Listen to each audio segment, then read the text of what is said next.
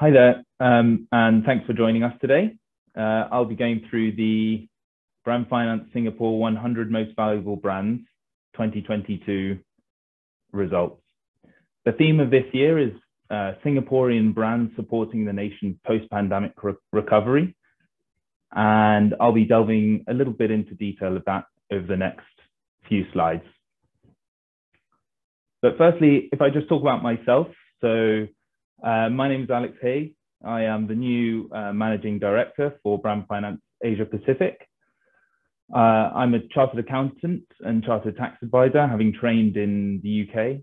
I also hold a marketing MBA from Marketing Week and have about 10 years experience of market research, brand strategy, brand valuation, marketing data analysis within brand finance. I am backed up in my role by a team in 25 countries, but particularly in Asia Pacific, we're present in 8. So India, Sri Lanka, China, Vietnam, Malaysia, Singapore, Indonesia, and Australia. A key part of the way we work is to work cross-country. And so we bring all of our international experience into the fore when we're working with clients. And what we do for clients really is that we help connect marketing to finance. So since we were set up in 1996, 26 years ago, our raison d'etre has always been to help make marketing data more accessible and understandable to wider business audiences, in particular to finance teams, to CEOs, and to people making strategy. In order to do this, we have a unique combination of market research expertise, valuation, and strategy. And that fits into the sort of 3 key areas of services that we offer. First, we start off with research, where we're looking primarily at what people think about brands and how that affects how they interact with them. Then on to valuation, looking at how brand equity and perceptions impact on the financial performance of the businesses that they're applied to. And then finally, strategy, where we are using our research and using our models to help our clients make better strategic decisions grounded in financial value. And that might cover brand architecture, brand positioning, licensing, all sorts of areas that are related to the management of brands. In order to do that, we think data is very important.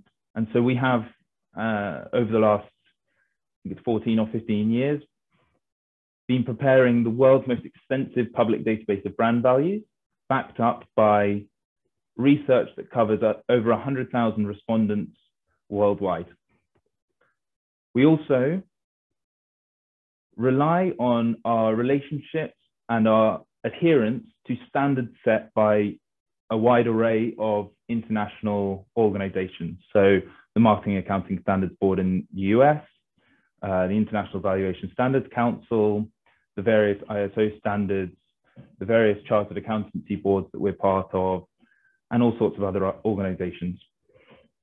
A key part of what we're doing, a key part of what we want to show is that we are helping to build the standards that govern intellectual property valuation, and particularly brand valuation, in order to build trust in the practice and make them as usable as possible for people who see the results.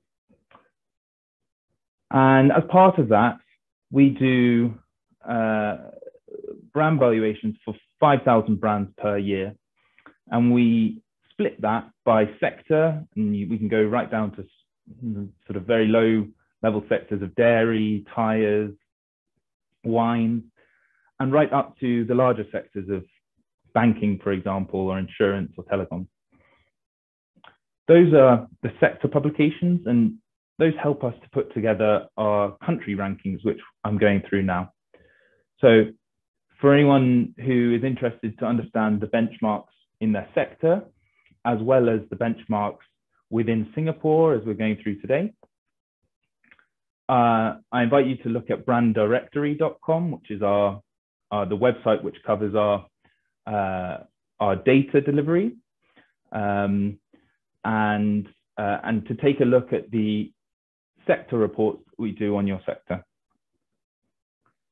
So briefly, before I get into the actual results from our study, I wanted to briefly run over why brands create value for businesses, because we take the theory of how brands bring value to businesses and use that in our methodology and in our results. Our research found that the business impact of brands is very material. In fact, on average, brand value makes up over 20% of business value. This is because of brands' benefits for and therefore impact on the various stakeholders. So if we think of the brand impact on customers, our research has found that well-known brands with a good brand equity, good brand strength, have more leads, higher product trial, higher prices, stronger loyalty, and a variety of other benefits. We also found that stronger brands help build the profitability and value of their businesses over time. In fact, and you'll see on the next slide, the share value of businesses with strong brands grows by 1.7 times the speed of the market overall. Related to this, financiers will also offer cheaper capital to stronger brands, and strong brands reduce perceived risk and therefore reduce finance costs. In fact, we recently did some research that suggests that strong brands can borrow money at an average of 2.4% less than weaker brands. Those benefits extend also to employees. So lower recruitment costs can be enjoyed by stronger brands. Our research has found that CEOs of strong brands accept considerably less pay per annum than comparable weaker brands. And then finally, brands with a strong reputation are also more likely to gain government contracts, avoid legal and public action, and experience similar benefits like that. This is key for our valuation process, because we are weighing up all of these benefits in order to finalize our brand valuation and understand the strength of brands. But then following that, the valuations themselves and the analysis that goes underneath it are clearly relevant to all of these different departments within businesses. And obviously, what does this mean for business performance? So yes, I said around 20% of business value is related to brands, but we can also use the analysis from our ranking to help show what will happen in the future to the business. So we went away and we had a look at the impact or the results of the top brands in our study. We created a pool of the top 10 every year and saw what would happen if we had invested our money at the start of the period. And what this shows is that there's a strong outperformance of the AAA rated brands in our study, and they actually outperformed the market, that is the S&P 500, by 70%. So 1.7 times the growth.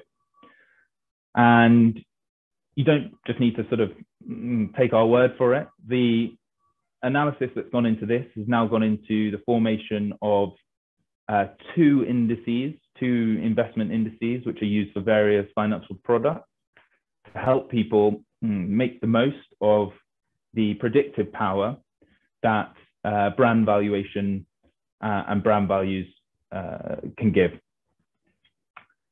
But obviously, as you can see from this adaptation of a graph by Les Binet and Peter Field of the IPA in the UK, obviously brand building takes time. And all of the most successful brands in our study have taken consistent long-term strategic bets on brand building investment. Because while short-term sales activation type marketing is good to start with, the long-term benefits of highly creative, believable, and well-resourced brand investment is clear. But that's the theory. So now we'll just get into the calculations and I'll also get into the detail of who comes out on top. So firstly, I'll just talk about the brand valuation methodology. So at Brand Finance, we use a methodology known as the royalty relief method. It attempts to find the value that brands bring to businesses by looking at what people have paid for them in the past. So sounds reasonably simple. And given the simplicity of this concept, it's the preferred methodology of courts and tax authorities, and it's backed up by the ISO standard 10668. The principle behind it is that if you didn't own your brand, how much would you pay to license it? Since you do own your brand, the real question is, how much value are you saving by not having to license it?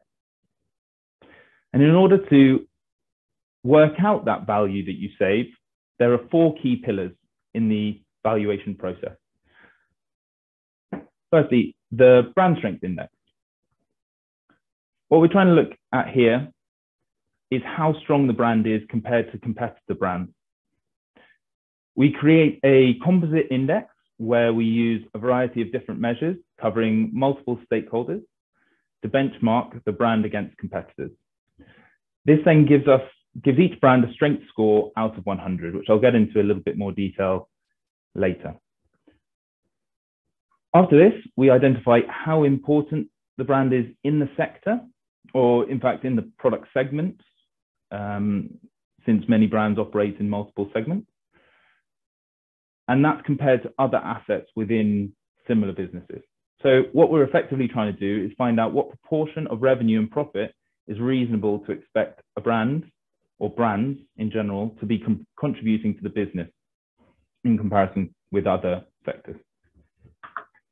Here we first find a range of what could reasonably be expected to be paid for the brands in the sectors. And then we use the brand strength to find what each brand would be able to charge. Stronger brands could charge more, weaker brands less. Then we look at the underlying business. The bigger the business is likely to be in the future, the higher the volume of purchases the brand will affect. So obviously there is an interplay between the strength of the brand and revenue growth, but the underlying size of the business is also a key component. Finally, what we need to do is take what these steps have found, which is the impact of the brand on profit and revenue into the long-term future, and then turn that into a value today. So effectively what we're trying to see is, what would someone pay to own that future stream of income right now? What we need to do in order to do that is use a discount rate in order to take account of the so-called time value of money and apply other valuation assumptions in order to get to the brand value today. And as you can see below, all of these steps are covered by the ISO standard. And in order to back up this first step, the brand strength assessment, which is in many ways the most complicated, we conduct research in over 30 countries. And you can see in Asia/Pacific, we're covering 10 countries. Within Singapore, we're actually covering 10 sectors, and these are the biggest in Singapore according to brand value, which is why they've been picked. Depending on the sector, we either use an extended list of questions covering the brand funnel, brand usage, reputation, image attributes, loyalty, advertising recall, and some other questions around momentum, likability, that kind of thing. Or we use a summarized list of representative attributes. So these attributes are much summarized, but they tend to be explained by the other attributes that are within the tier 1 question. So I won't go into the detail of which sectors are in which at the moment, but please be in touch if you'd like to know about your sector or your brand. So with that data, one thing we like to do is to summarize what are the most reputable brands by country. Obviously tells us a lot about the country and the brands that are sort of picked. If you look at this first list, you can see that many of the top brands are sort of natural champions or national champions even. And in fact, they're most reputable in their own market. So they're international brands that are champions around the world, but they are most reputable within their country.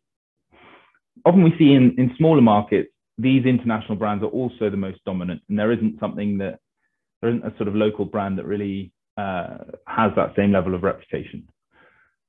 Which is why in Singapore, it's good to note that local brands really do hold their own. So Singapore Airlines is the most reputable brand, followed by Google, Microsoft, then Changi, IKEA, FairPrice, Sheng Siong, DBS, Emirates, Sony. So 5 out of 10 is a pretty good result, to be honest.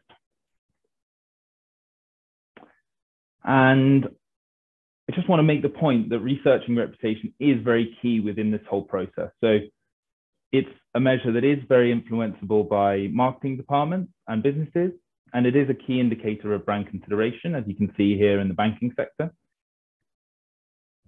A higher reputation tends to lead to a higher consideration.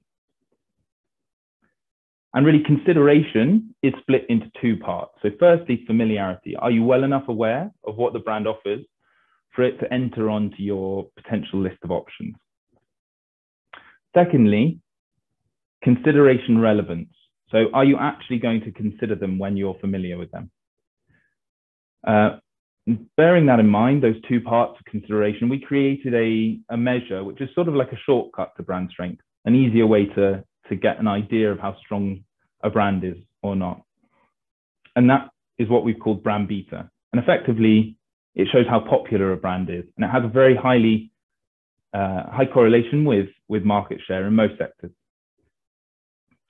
And again, Singaporean brands fare very well in the table here. So the most popular brands tend to be Singaporeans. And what does that mean? What does that strength mean for the Singaporean nation, the Singaporean nation brand? I just wanted to touch briefly on what that means. So in our experience, there is a pretty clear reciprocity between corporate brands. Firstly, they will use national brands for their own causes, but also corporate brands can have very big impacts on the national brands they represent. So the Singapore Girl, for example, synonymous with both Singapore Airlines and the country. And Singapore Airlines represents many of the best features of the nation overseas. Similarly, VW and the other big auto companies both use the image of German engineering being the best in the world and also add to it as they innovate. And those perceptions, building those perceptions and using them is key because it helps other businesses within the nation by stimulating local demand, helping build national pride, and then overall just sharing out the prosperity and success. But it also helps to create more interest overseas for local investment, tourism, trade, and talent attraction. And in Singapore, we can see that all coming through. So, in fact, when we look at Brand Finance's Global Soft Power Study, which we launched for the 3rd year running in March, despite being one of the smallest countries in the world, Singapore ranks 20th overall in global soft power. And our study is measuring over 100,000 people in more than 120 countries across a composite of familiarity, influence, and reputation. And familiarity, influence, and reputation are then looked along 7 lines of soft power: business and trade, governance, international relations, culture and heritage, media and communication, education and science, and people and values. And Singapore obviously scores well across all of them, otherwise it wouldn't have made the top 20 list, but particularly business and trade, a measure which is helped by the businesses within the country, it scores very well. And in fact, if we look at a very specific measure here, future growth potential, Singapore, despite being so small in comparison to the other countries on the list, has consistently been one of the top brands in top nation brands, sorry, in future growth potential. 2 years running, been fifth on the list. And especially this year, you can see why. So now I'll just get into the specific results from the brand valuation, which I know you've all been waiting for. And I think these help to sort of back up the point that Singapore is exhibiting a really strong growth potential here. So this year, what we've seen is a 22% overall growth in brand value in Singapore. So now we're at $53.1 billion in total. And 22% is a very strong performance. And when you see the report tomorrow morning, so we're releasing formally tomorrow morning, you'll see how many brands are represented in that growth list. It's almost like a sea of green on the first page. You can also see from this graph the dominance of the top brands. So DBS, UOB, OCBC, Singtel are all sort of battling for the top. DBS is very much at the top, but UOB and OCBC battling out year on year. And as you can see from the graph, banking takes up a huge part of the value of the table, 35% in total. Given the fact that financial services is only about a fifth to a quarter of GDP, it shows an area of expertise and strength for Singaporean brands in particular that is being sort of exploited and built on. Then comes telecoms, which is represented principally by Singtel. I think Singtel has about 2/3 of the value here. And then, importantly, for someone like me who's been looking for a house or a place to live here in Singapore, the property market is hotting up again. And real estate and construction brands are actually some of the best performers in our table this year. And they now make up in total 14% of the total value. Now, the big reveal. So this shows the top 10 most valuable brands in the ranking for 2022. So congratulations to all those brands that have made it into the top 10. DBS is top in our ranking, and followed by UOB, which has just hit OCBC this year. Then Singtel, followed by Great Eastern, which has grown a whopping 55% this year due to a confluence of factors, but principally to the adoption of better digital services, a new, more flexible customer service following the pandemic. Singapore Airlines comes next. It's recovered 36% following the post-pandemic opening up. SPC then follows, having just concluded a rebranding. So it now resembles a bit closer to its parent company, but also injects a sort of modernity and energy into the brand identity. NTEUC Income follows. So it's another insurance brand that has grown quite a lot. And then Tiger and Olam close up the list there. And if we look specifically at DBS, you can see that the most valuable brand, it's the most valuable brand in Singapore and has been for the last decade. It's grown by 11%. It's now 8.7 billion. It's taken the pandemic and turned it into an opportunity. So it's improved its digital offering and services. And it's on a mission to make banking simpler and faster and to become less like a bank, as you can see with these images. So DBS, along with UOB and OCBC, are also using their stronger business performance and their growth to help give back a little bit to the community. So they're more involved in CSR activities and have a stronger commitment to sustainability, as you can see with the Climate Impact X activity here.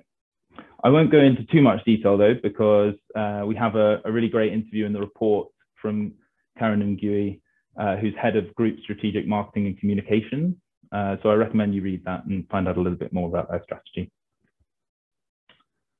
Also thought I'd just take a second to talk about Singapore Airlines, as I've mentioned them a few times now. So Singapore Airlines is roaring back now with 36% growth. The brand is the most reputable, as I mentioned, in Singapore, and we look forward to seeing you again in the Air Again campaign. Became one of the best known campaigns here in Singapore at the end of last year. During the pandemic, there was a lot of giving back. Flight crew took on jobs in hospitals, and that's obviously helped to build a closer affinity with the public. And the brand also took advantage of Singapore opening up and has therefore grown one of the fastest in the table this year, especially for the bigger brands. So this slide also shows the top 10 strongest brands in the ranking for 2022. So again, congratulations to all the brands that are on the top 10. As I mentioned before, brand finance determines the relative strength of brands on a balanced scorecard of metrics, covering marketing investment, perceptions, as well as brand-related business performance. And taking into account all of those strength measures, Singtel takes the top spot. It's got a score of 87.1 points out of 100. So just for comparison, it's an extremely strong score. If you look at Nike, Nike has got 84 out of 100. So 87 versus 84 shows the strength of Singtel. Again, it's digitalization where Singtel is doing well. Just launched and widely publicized its 95% standalone 5G nationwide coverage. That was last year. And that's built the brand considerably. Now, Singtel is then followed by DBS, StarHub, Changi, Great Eastern, UOB, OCBC, NTUC Income, Singapore Airlines, and then closing out the list is SGX Group. Singtel, taking a close focus on Singtel now as the sort of leader. The brand value that we've seen is up 22%. Extremely strong for a telecoms brand. It's got a score of 87.1 out of 100. Obviously, the feat of opening up 5G to the nation was extremely powerful, useful for the country and for the business itself. It's obviously been widely promoted, and that's been picked up in our results. So we've seen an uptick in familiarity, an uptick in propensity to pay a price premium, and also in the recall of its adverts. So now just finishing up with everything that I've gone through, I just wanted to talk a little bit about what can we take from this year's ranking. So firstly, brands are growing strongly again by about 22%. That's reflected in the general perception of Singapore as a nation. Future growth potential is on the up. Brands like Singapore Airlines are acting as standard bearers, and as the country now continues to open up and more people start to travel, it will be more so. But Singapore Airlines is only one brand, and there are other brands that can take this role too. DBS, UOB, OCBC are building back, both, especially digitally. There's lots of digital services being opened up and improved, but there's also more of an emphasis on community support and CSR. We are doing a series of pieces of research looking into the impact of CSR activities, sustainability, and community give back on the strength of brands and their value. And then finally, Singtel's 5G adoption is obviously keeping the country ahead technologically. That's why it's the strongest brand this year, but it's also enabling the digitalization of services across the country that we're seeing in lots of different sectors. Now, that's the end of the presentation. Thanks for joining us. I'm not sure if there's enough time for questions, but there may be one or two. Thanks, Alex. I think we're just up to the 8:30 point, but we have had a question come through. The first one, if we do have time, very quickly, how big of an impact will the increasing need for consideration of sustainability have on Singaporean brands? So it really depends on the sector, and like I say, we're looking at this in the form of our sustainability index that Robert Haig, our sustainability director in London, is spearheading. What we're trying to identify is what are the kind of key attributes that are driving perceptions of sustainability and corporate charity within each sector, because obviously it differs by sector, and then also seeing their results on business performance. Obviously, sustainability and CSR is not going to be the primary thing that is causing people to choose brands. Obviously, that's a combination of the quality of their service and their price, their availability, and all of the normal things. But increasingly, we've seen that people find sustainability and the actions of companies more and more important to what they're willing to, who they're willing to give their money to. So as with everywhere else in the world, Singapore is going to see that those sorts of trends affect their value and their strength. And it'll be different by sector. So watch this space for our sustainability index. Perfect, thank you. Do we have time? One more question, one more minute, one more question. Have you seen any impacts from rising prices on brand strength? So luckily for Singapore, there hasn't been such high inflation that we've seen in other markets, for example, in Europe or in the US. So the impacts are not too severe, but especially in some sectors like oil and gas and consumer goods, there have been some impact, and obviously people are upset. We've seen some reductions in net promoter score and recommendation in some cases, and it needs to be watched out for, provided that you know, it's not any price rises aren't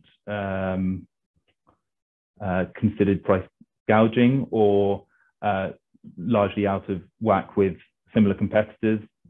People tend to be forgiving of individual brands, even if they're not happy with the sector overall. Thanks, Alex. Right, well, we've just come up to, well, after 8:30 now, 30 minutes. So thank you very much. Thanks all our delegates for joining us today. If you do have any further questions or comments for Alex, please do contact him. The details are on screen now. This webinar has been recorded, so we'll ensure it's on our Brand Finance YouTube channel. The link was shared in the chat. And please do take the time to look at the full Brand Finance Singapore 100 report, link also shared in the chat. Thanks so much, everybody, for joining, and hope to see you all again soon.